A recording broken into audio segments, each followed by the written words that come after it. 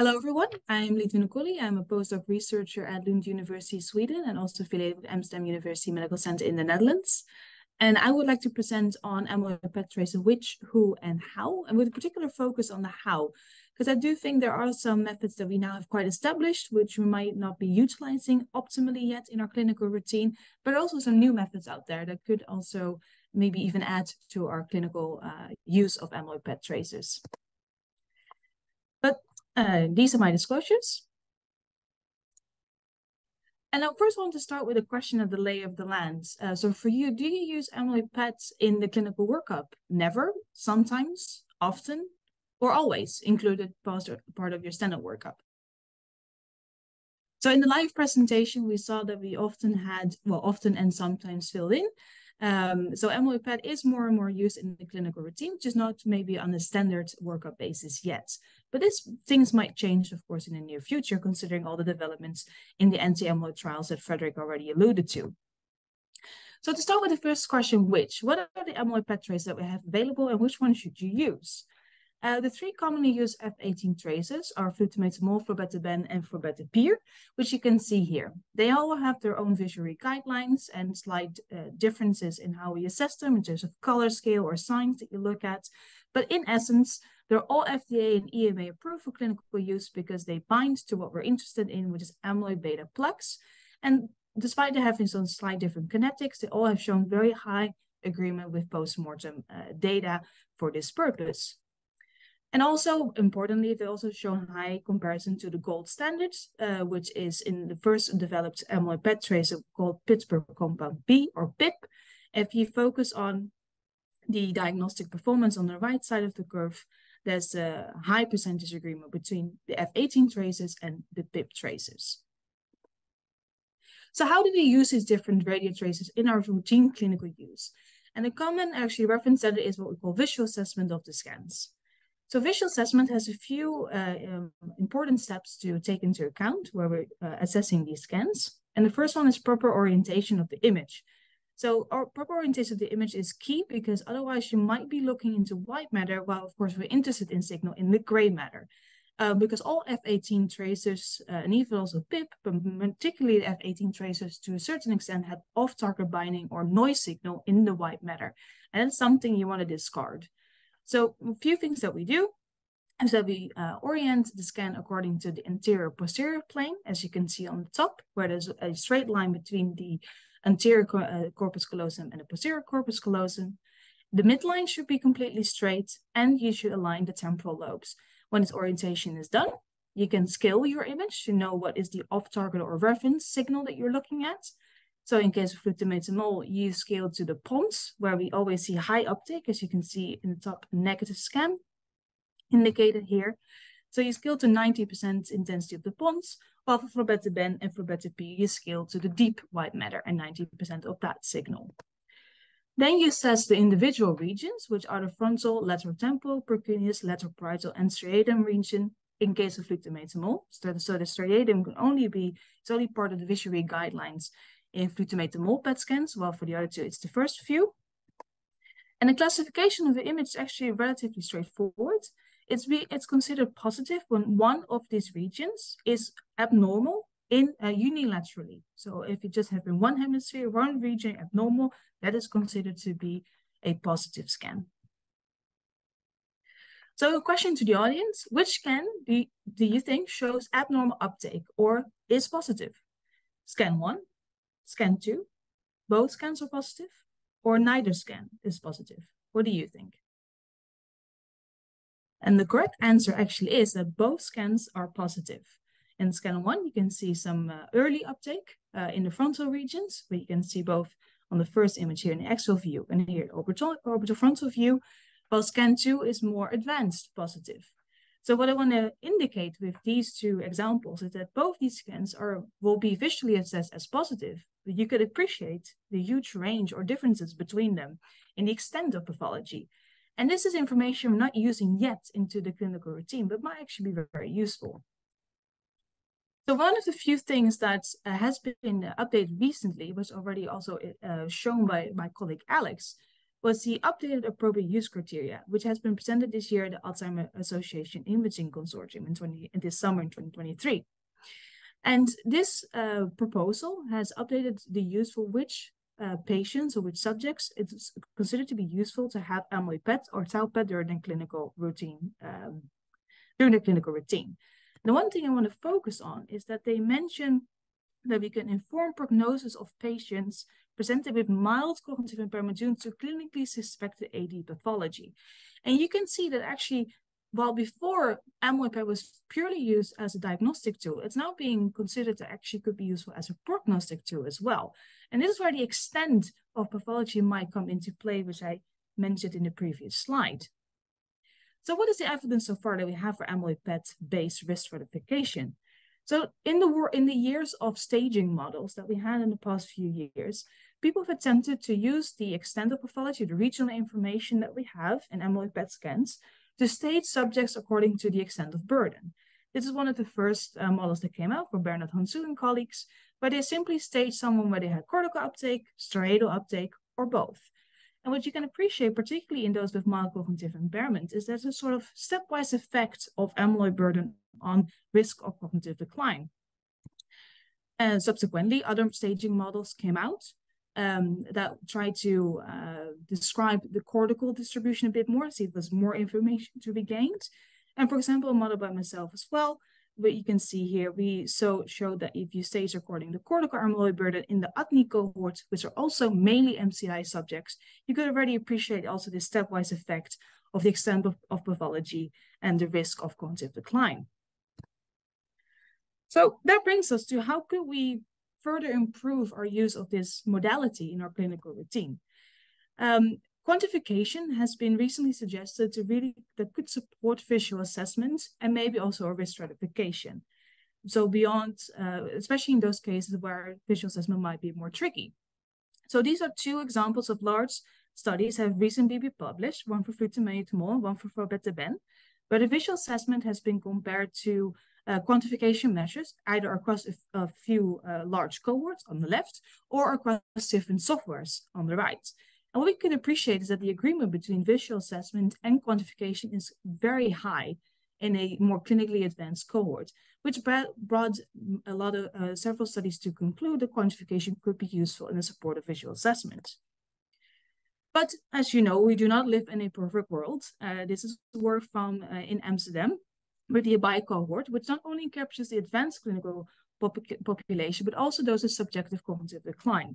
So basically, we have the full range of patients that we could see in a memory clinic. And here you can see the visual assessment color-coded against a quantification measure called Centiloid. And you can see there's not a perfect agreement between the two measures, though the agreement was definitely very high. Similar things have been shown for flutamide, or by our colleagues in the States with the IDEA study for florbetapir.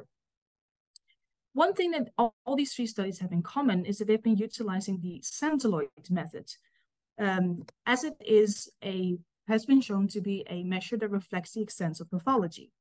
The Centiloid method has been introduced by Klonk and colleagues in 2015, and what basically it attempts is that it scales a quantification measure to a common scale.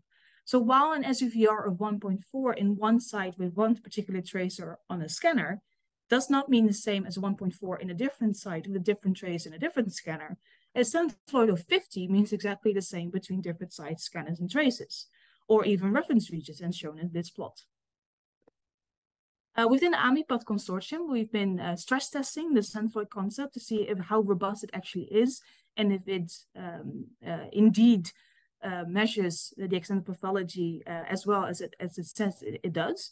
So we compared 32 pipelines. Think of MNI space, native space, different reference regions, different reconstruction settings.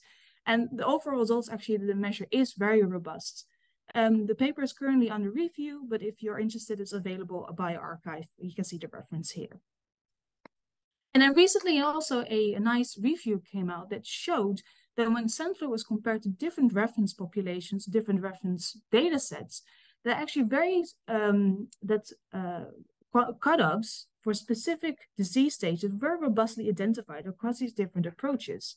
So when we compare, for example, to neuropathology, we saw that a value of 10 or 12 and below indicates the absence of amyloid beta plaques, while the value of 30 or above indicates a high confidence of having a beta pathology in the brain, while 50 centiloid, for example, was related to a clinical pathological diagnosis. So a lot of studies are now ongoing to understand what is happening in a more so-called gray zone, so between 12 and 30. When can we say there's reliable amyloid pathology, or there's an increased risk for someone to get amyloid pathology? But I think it's quite striking that a number of these studies have investigated this method from a different angle and find very similar cutoffs. So because of these hypotheses and ideas of quantification supported visual assessment, we actually set out to be the first prospective study to see what actually happened to a visual assessment of difficult cases when we give the readers quantitative results. So what we did, we selected cases from the AMIPA Diagnostic and Patient Management Study, which is the DPMS, which includes over 800 subjects from subjective cognitive decline until dementia, so the full clinical range, across Europe. And we selected a subsample of 85 amyloid PET scans for which the local reader had a low confidence, so that meant a 3 or below on the 5-point Likert scale, or the visual assessment by the local reader was discordant with the amyloid status based on centiloid, and we used a cutoff of 21.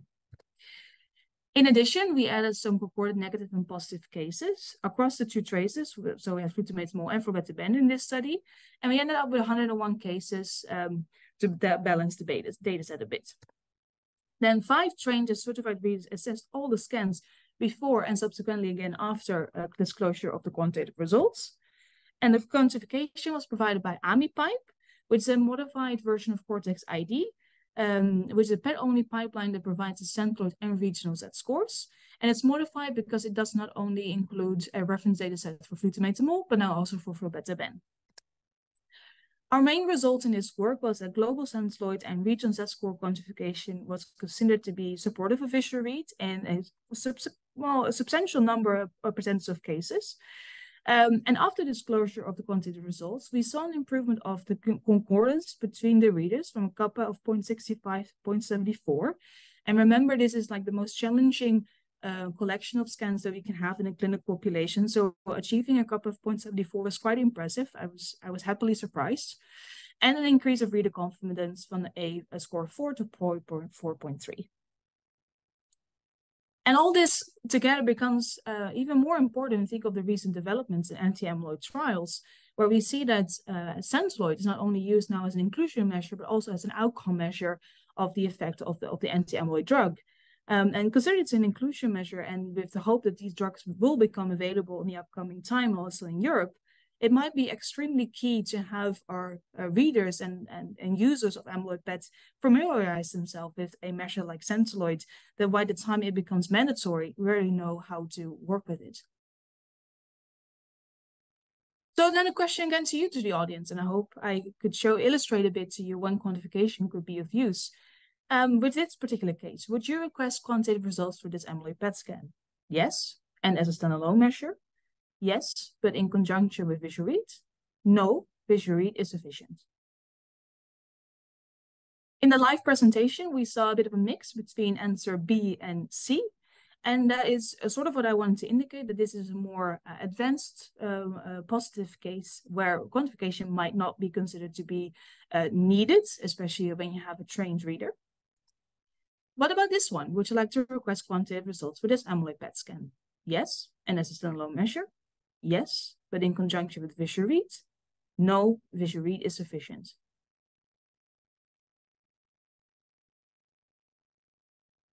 And with this question during the live presentation, we saw that mainly answer B was provided.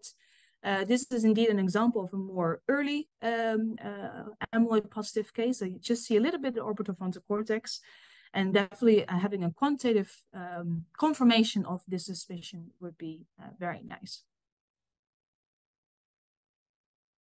Two scans, you can see the difference between the two. And the final point I would like to make is that now I've shown you how quantification could be helpful in terms of supporting visual assessment. It gives us an indication of the extent of pathology, but it's still something we're not using yet. This is work, again, from the Amsterdam group, where we showed that based on clinical stage, so SCD, MCI, dementia, you would expect a certain extent or burden of amyloid pathology, and you can appreciate a stepwise increase that we're observing here for the AD cases in the red colors. This is definitely more work needs to be done here, but this is the first indication. Maybe the extent of pathology can also provide us an indication if we're looking at a primary etiology or co-pathology.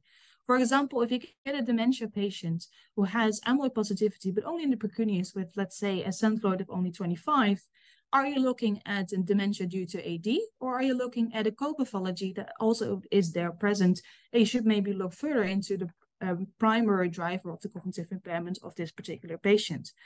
As I said, this requires further studies, but I think that will be a very relevant question to answer. And finally, what about heterogeneity? There's many staging models, and I've shown some pictures where you see quite a stable trajectory of which region seems to become abnormal first. But I myself am a trained reader. I've seen many amyloid PET scans, and I observed often, especially in the cognitively unimpaired subjects, that we have people had early uptake in the frontal regions, in the precuneal regions, and a subset has occipital uptake, which is not even included in the visual read guidelines at the moment, and most quantification approaches as well. And in this work, we actually applied a data-driven model to over 3,000 amyloid PET scans and found evidence for 3 subtypes of spatial temporal trajectories. And with first indications showing some demographic differences between these and some genetic risk. And it is actually the focus of my current work to understand these subtypes and their clinical utility. The take-home messages of this presentation are: we have several FDA and EMA approved radiotracers that are available to reliably measure amyloid beta pathology in vivo. Amyloid PET can improve risk stratification of cognitive decline beyond binary classifications. Visual assessment of amyloid PET images could be supported by quantification, and this is particularly the case in challenging cases or in centers where you have less experienced readers. And as I mentioned, quantification might become key in upcoming years, considering the recent developments in anti-amyloid therapies. And we need to familiarize ourselves with these approaches before they become mandatory. And with that, I would like to thank you for listening. I'd like to thank the organization for inviting us to present this, and of course, my BioFinder group and the Amsterdam UMC. Thank you very much.